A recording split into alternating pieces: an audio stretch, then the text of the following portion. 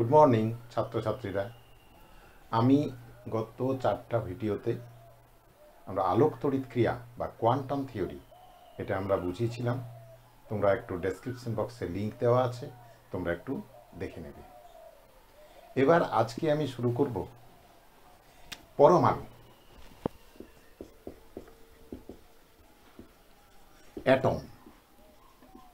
এটা ইউনিট 8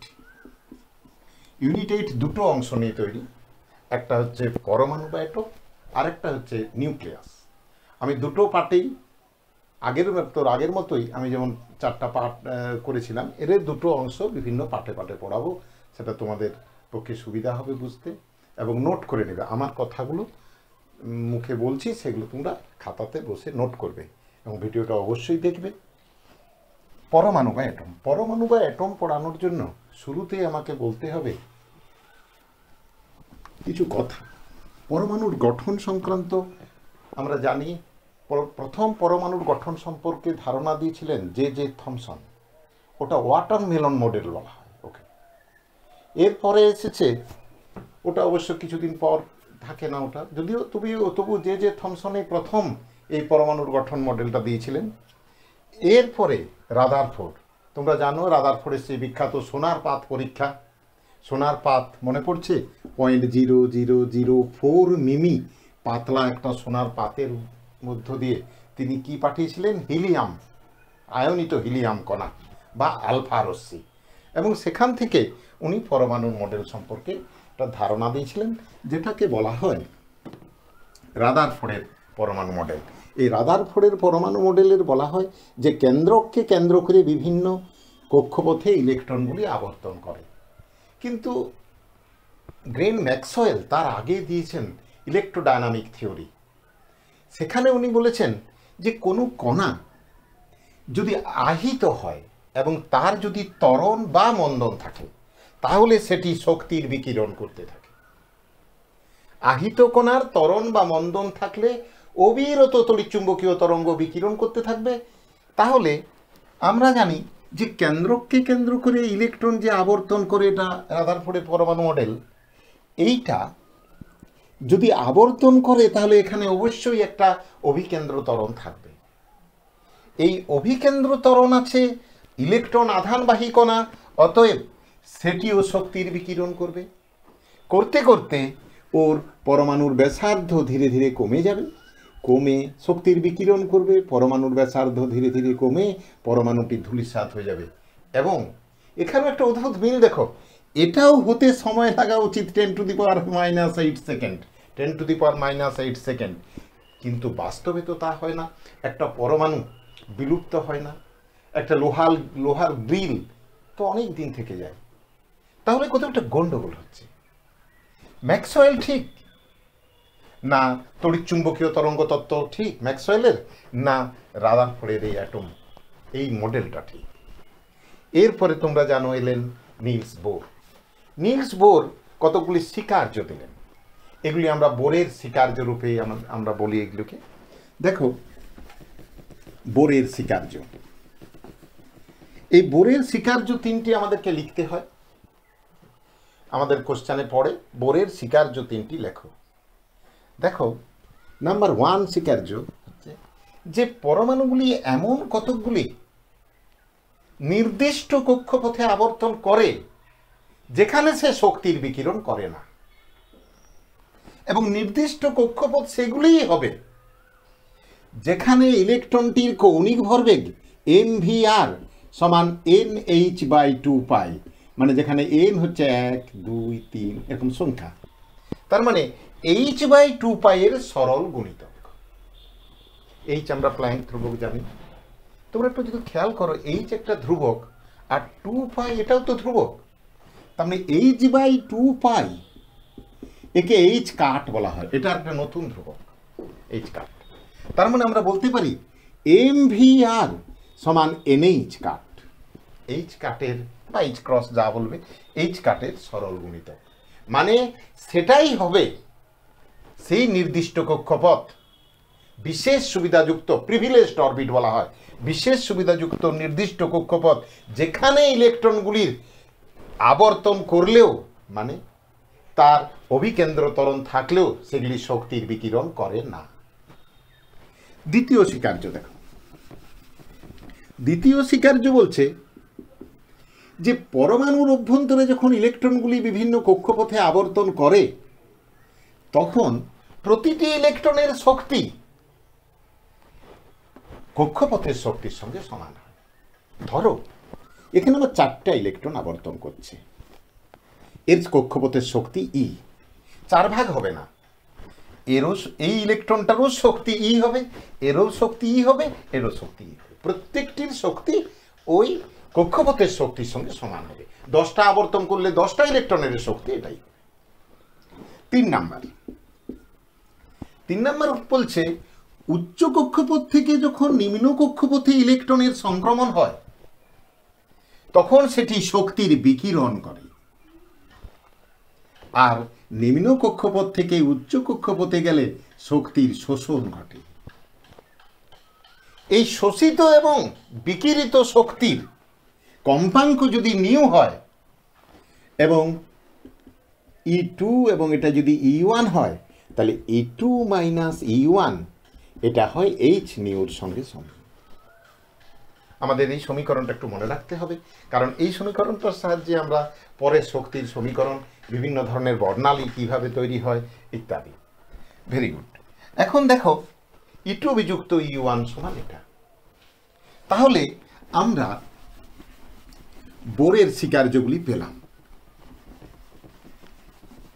এখানে একটা প্রশ্ন আছে, রাদারফোর্ডের যে পরমাণু মডেল এতে ত্রুটি কি? তাহলে ত্রুটি পরমাণু মডেলের কার? রাদারফোর্ডের। আমরা দুটো ত্রুটি নিয়ে আলোচনা করতে চাই, এটা তোমরা একবার ক্লাস 9-এ পড়েছো, তবু একটু বলে দিই। নাম্বার 1, যে ওই যে ইলেকট্রোডাইনামিক থিওরি, ওখান থেকে যে পরমাণু স্থায়িত্ব সম্পর্কে সঠিক ব্যাখ্যা রাদারফোর্ড দিতে পারেননি, এই কথাটা বলতে পারো একটা ত্রুটি। আরও একটা ত্রুটি, মানে আমি বলছি যে ও তো ইলেকট্রনগুলো তো একটা অভিকেন্দ্র ত্বরণ থাকবে, ত্বরণ থাকা সত্ত্বেও সেটা শক্তির বিকিরণ করছে না, কিন্তু অ্যাকচুয়ালি তো করা উচিত। এই ব্যাখ্যাটা তাহলে পরমাণু কি করে স্থায়ী, এই ব্যাখ্যাটা রাদারফোর্ডের পরমাণু মডেল থেকে পাওয়া যায় না। 2, যদি অবিরত শক্তির বিকিরণ করতে থাকে ইলেকট্রনগুলো, তাহলে ওই মৌলটা থেকে নির্গত যে স্পেকট্রাম বর্ণালী, এই বর্ণালীটা নিরবিচ্ছিন্ন বর্ণালী হওয়ার কথা, কিন্তু বাস্তবে দেখা গেছে এটি রেখা বর্ণালী দেয়। তাহলে কেন রেখা বর্ণালী দেয়, এই বাস্তবটাকেও রাদারফোর্ডের পরমাণু মডেল ব্যাখ্যা করতে পারে না। এই দুটো ত্রুটি। তারপরে এলেন বোর। আমি তো বললাম বোরের স্বীকার্য। এই বোরের স্বীকার্য থেকে আমরা এবার যেটা করতে চাই সেটা হচ্ছে পরমাণুর বিভিন্ন কক্ষপথে ইলেকট্রনের বেগ, বিভিন্ন কক্ষপথে একবার ঘোরার সময়, কম্পাঙ্ক 1 সেকেন্ডে কতবার আবর্তন করবে ইত্যাদিগুলো আমরা বের করতে চাই। এটা করতে গেলে আমরা একটু কুলম্বের সূত্র, এইটা একটু ঝালিয়ে নিতে হবে। কুলম্বের সূত্র দেখো তোমরা অনেকবারই পড়েছো, এটা ক্লাস 8 থেকে পড়ছো। দেখো কুলম্বের সূত্রে দুটি আধান Q1 এবং Q2, তাদের মধ্যবর্তী দূরত্ব d বা r বা d হোক। তাহলে এখানে F = CGS পদ্ধতিতে শূন্য বা বায়ু মাধ্যমে এটা হয়েছিল Q1 Q2 বাই d², শূন্য বা বায়ু মাধ্যমে। এখানে এটা k আছে, k এর ভ্যালুটা 1 হয়, আর এটা CGS A. R F = 1/4πε0 Q1 Q2 by d², এটা হয়েছিল SI পদ্ধতিতে। এটা তোমরা দুটোই ক্লাস 8-এ পড়েছো। এখানে ε0টা হচ্ছে শূন্য মাধ্যমের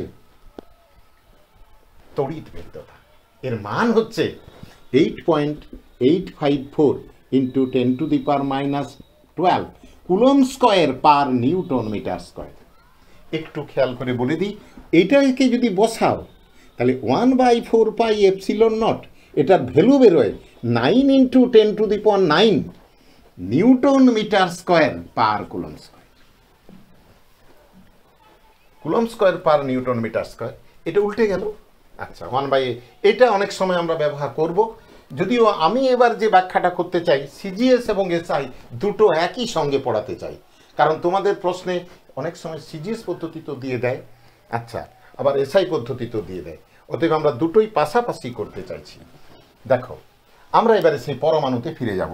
আমার এই দুটো সমীকরণ লাগবে, এইটুকু মনে রাখবে, এবং এইটার মানটাও আমাকে লাগবে। এবার আমরা পরমাণুতে ফিরে যাব। পরমাণুর প্রথমে আমরা ব্যাসার্ধের সূত্র, যে কোনো একটা পরমাণুর ব্যাসার্ধের সূত্র, একটা সাধারণ সূত্র আমরা নির্ণয় করব। দেখো, প্রথমে আমরা ধরে নেব একটা পরমাণুর পরমাণু ক্রমাঙ্ক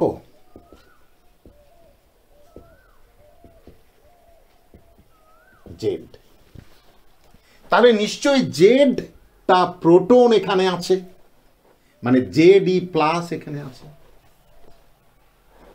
কোনো একটা কক্ষপথ যার ব্যাসার্ধ আর, এখানে একটা ইলেকট্রন মানে -e ভি বেগে আবর্তন করছে, ইলেকট্রনটার ভর হচ্ছে m।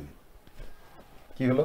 জেড পরমাণু ক্রমাঙ্ক যদি হয় তাহলে জেডি প্লাস একটি প্রোটনের আধান একটি ইলেকট্রনের আধানের সঙ্গে সমান, তাহলে জেডি প্লাস থাকছে কেন্দ্রকে, এবং একটা ইলেকট্রন ধরো, এটা এনতম কক্ষপথে ধরা যাক, তার ব্যাসার্ধটা আর, ইলেকট্রনটার আধান -e, এর ভর m, এবং এটি ভি বেগে আর ব্যাসার্ধে পৃষ্ঠপথে ঘুরছে। আচ্ছা, এখানে কুলম্বিয়ান অ্যাট্রাকশন ফোর্স কি হবে? সিজিএসএ করছি, সাইডে এসআই করব। Attraction force কুলম্বিয়ান F is equal two হবে, দেখো, Q1, এই যে Q2, এই যে বলবে স্যার মাইনাস, না, অ্যাট্রাকশন ফোর্স মাইনাস ওই যে না দেব না, divided by R square. SI কি হবে? JD into E by R square, সবই থাকবে, এখানে আসবে শুধু একটা 4πε0। এটা এসআই পদ্ধতিটা, অ্যাট্রাকশন ফোর্স এটা গেল। তারপরে একটু ছোট করে দিই, Z square by R square. Next, কোনো একটা ইলেকট্রনকে ঘোরার জন্য আমি আগেই বলেছি অভিকেন্দ্র ত্বরণ হচ্ছে এখন আছে, এই অভিকেন্দ্র ত্বরণ আছে মানে অভিকেন্দ্র বল আছে। এই অভিকেন্দ্র বলটা ওটা কোথা থেকে আসবে? কোনো বস্তুকে ঘুরতে গেলে অভিকেন্দ্র বল লাগবেই, তাহলে এই অভিকেন্দ্র বল কোথা থেকে আসবে? এই অভিকেন্দ্র বল, দেখো ধরো একটা সুতোর সাহায্যে একটা ঢিলকে ঘোরাচ্ছি হাতে করে, এইটা ঘোরার সময় আমি পেশির সাহায্যে বস্তুটার উপরে সুতো দিয়ে অভিকেন্দ্র বল প্রয়োগ করছি। এখানে অভিকেন্দ্র বল কোথায় আসবে? এটা কুলম্বিয়ান অ্যাট্রাকশন ফোর্স আসবে, তাহলে ফোর্স থেকেই আসবে, তাহলে কুলম্বিয়ান অ্যাট্রাকশন ফোর্স থেকে আসবে। তার মানে এখানে লিখতে পারি শর্তানুসারে mv স্কয়ার বাই আর, এটা হচ্ছে অভিকেন্দ্র বলের রাশিমালা, সমান Z square by R square. এখান থেকে ভি স্কয়ারটা কত হলো দেখো তো, ভি স্কয়ারটা হলো জেড স্কয়ার বার, এটা এম দিয়ে ভাগ হবে একটা আর, এম আর থাক, 1 নাম্বার সমীকরণ। আমি ওখানে যাব। এইবারে দেখো, বোরের যে কোয়ান্টাম শর্ত সেটা কি ছিল? নিলস বোর যে কোয়ান্টাম শর্ত দিয়েছিলেন, কোয়ান্টাম শর্তে উনি বলেছিলেন স্থায়ী কক্ষপথ হবে সেটাই যেখানে ইলেকট্রনগুলির কৌণিক ভরবেগ mvr, এটা হবে nh বাই 2π। তাহলে এখান থেকে ভিটা দেখো তো কত হচ্ছে, nh বাই 2π mr, এই সমীকরণ থেকে। তার মানে ভি স্কয়ার সমান N square H square divided by 4π square M square R square. 2 number. 1 এবং 2 থেকে আমরা একটা সমীকরণ পেয়ে যাব। দেখো 1 এবং 2 থেকে দুটো ভি স্কয়ারকে যদি আমরা সমান করি তাহলে Z square by M R সমান N square H square divided by 4π square M square R square. এই এম স্কয়ার আর স্কয়ার এটা কেটে যাবে, তার মানে এখান থেকে শুধু একটা যদি আর বসাও তাহলে কি থাকবে দেখো তো, N square H square divided by 4π square M, একটা আর কেটে যাচ্ছে, এম জেড স্কয়ার। এইটা হলো সমীকরণ, ব্যাসার্ধের সমীকরণ। আমাকে এখানে প্রমাণ পড়ে যে দেখাও যে পরমাণুর যে কোনো একটা কক্ষপথে বা এনতম কক্ষপথের ব্যাসার্ধ আর ভ্যারিজ এজ এন স্কয়ার। এটা তার মানে আমরা এই পর্যন্ত করব, করার পরে দেখো এইচ ধ্রুবক, 4 পাই ধ্রুবক, এম জেড এগুলো সব ধ্রুবক। ধ্রুবক হলে এই পার্টটা বাদ দিয়ে দেবো পুরোপুরি, এটা বাদ দিয়ে দিলে হয়ে যাবে আর আর is equal varies age N square. যদি আমরা এসআই করি, তোমরা একটু বাড়িতে প্র্যাকটিস করে নেবে এসআইটা। এসআইটা একই রকমভাবে এইখানটায় বসাবে, এম এই জায়গাটায় শুধু একটা 1/4 পাই এপসিলন নট বসাবে, এরকম করে করে আসবে, ওটা 1/4 পাই এপসিলন নট একটা আসবে। শেষে কি আসবে একটু কষার পরে তোমরা দেখবে এই জিনিসটা আসবে। মনে রাখবে এটা করার জন্য যেদিকে জেড আছে তার ঠিক, যদি এটা হর অংশে আছে তাহলে লব অংশে একটা 4 পাই এপসিলন 0 দ্বারা গুণ করে দেবে। কারণ কুলম্ব সূত্রের যখন এসআই ফরমেশনটা আমরা করেছিলাম তখন একটা 4 পাই এপসিলন 0 এক্সট্রা এসেছিল, ওটা তলায় এসেছিল। এই ক্ষেত্রে যেদিকে জেড আছে এটা তার, এটা হর অংশে আছে, আমি লব অংশে একটা 4 পাই এপসিলন 0 দিয়ে গুণ করব। তাহলে এখানে তখন সমীকরণটা কি হবে, আর is equal to N square এই স্কোয়ার 4 পাই এপসিলন 0 গুণ করছি divided by 4 pi square M Z square. দেখো 4টা কেটে দাও, একটা পাই কেটে দাও জাস্ট, তাহলে আর ইজ ইকুয়াল টু হয়ে যাবে দেখো N square H square divided by epsilon 0 একটা আছে, সরি, আচ্ছা, এম জেড স্কোয়ার। এটা ইলেকট্রনের আধান, এটা তো জানো। আচ্ছা, এইচ প্ল্যাঙ্ক ধ্রুবক, এপসিলন 0কে আগে আলোচনা করেছি, ইলেকট্রনের ভর। এইটা হলো আর এর সমীকরণ। এখন আমরা যদি এই মানগুলোকে বসাই তাহলে আমরা আর এর মান পাবো। আর এর মান পাবো এখানে যদি আমরা আর এর মানগুলোকে বসাই, তাহলে সিজিএস এসআই যে কোনো একটা করবে। আমরা এখানে ফরমেশনটা আছে, আমরা মান বসাচ্ছি। দেখো আর সমান এন স্কোয়ার,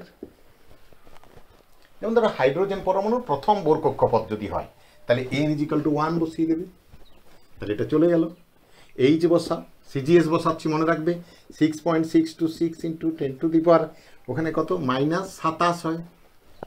আচ্ছা, এটার মানটা তার হোল স্কোয়ার আছে বাই 4 পাই তো জানো 3.14 22/7 ইন্টু এম ইলেকট্রনের আধান 1.9 ইন্টু 10 টু দি পাওয়ার -28। আচ্ছা, জেড প্রথম হাইড্রোজেন পরমাণুর প্রথম কক্ষপথ বলেছি, তাহলে হাইড্রোজেন পরমাণুর জেড পরমাণু ক্রমাঙ্ক তো 1, আর প্রথম কক্ষপথ মানে এনটা 1 ধরেছি, তাহলে -28 হয়ে গেল এটা। আর কি আছে ই মানে হচ্ছে 4.8 into 10 to the power -10 ESU, তার আবার স্কয়ার আছে। এটাকে যদি আমরা একটু ক্যালকুলেশন করি তখন আমরা কি দেখব, দেখো আর ইজ ইকুয়াল টু, এটা আসবে সেমি এককে, তাকে অ্যাংস্ট্রম করবে 0.53 অ্যাংস্ট্রম। এইটা হচ্ছে হাইড্রোজেন পরমাণুর প্রথম কক্ষপথের ব্যাসার্ধ। এটারই নাম হচ্ছে বোর ব্যাসার্ধ। বোর ব্যাসার্ধ। এবারে যে কোনো পরমাণুর যে কোনো কক্ষপথের ব্যাসার্ধ আমরা পাবো খুব সাধারণ সমীকরণে। দেখো এইচ স্কোয়ার বাই এইটা নিয়ে হয়েছে এটা, অতএব এই জায়গায় বুঝব যে কোনো পরমাণুর যে কোনো কক্ষপথের ব্যাসার্ধ আর সমান 0.53। এনটা জেডটা বাদ দেওয়া করা হয়েছিল, N square by Z 0.53 N square. অবশ্যই এটা অ্যাংস্ট্রম এককে বেরোবে, অবশ্যই এটা অ্যাংস্ট্রম এককে বেরোবে। এবার এখান থেকে তুমি লিথিয়াম পরমাণুর পাবে।